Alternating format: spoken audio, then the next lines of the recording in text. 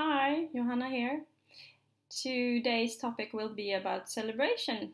I have this sensation of being very exhausted, like after childbirth, and also crazy happy.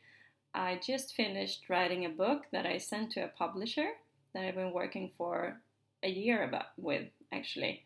So I'm really happy and really kind of that relaxation when it's done. Time to send that baby out into the world.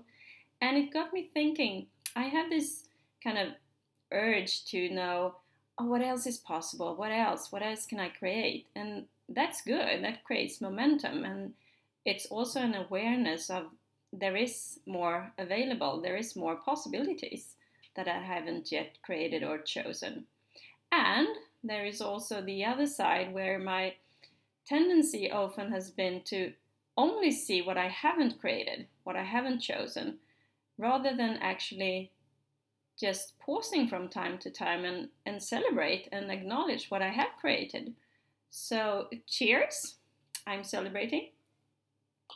And I wanted to invite you to acknowledge and celebrate what is it that you have created that you just brushed over and was done with and didn't stop and pause and appreciate it and being grateful that you chose or created.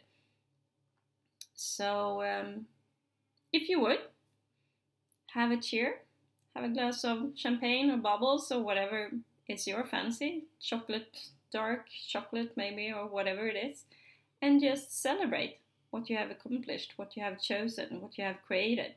I mean, I think I think that everyone on this 30-day video challenge should celebrate being so bold and courageous. I know I'm not the only one who had hang-ups and postponed participating, so that's speaking a lot to have that courage to actually bust through the limitations that we might have had for like all our life, like imprints. So please acknowledge what you have created.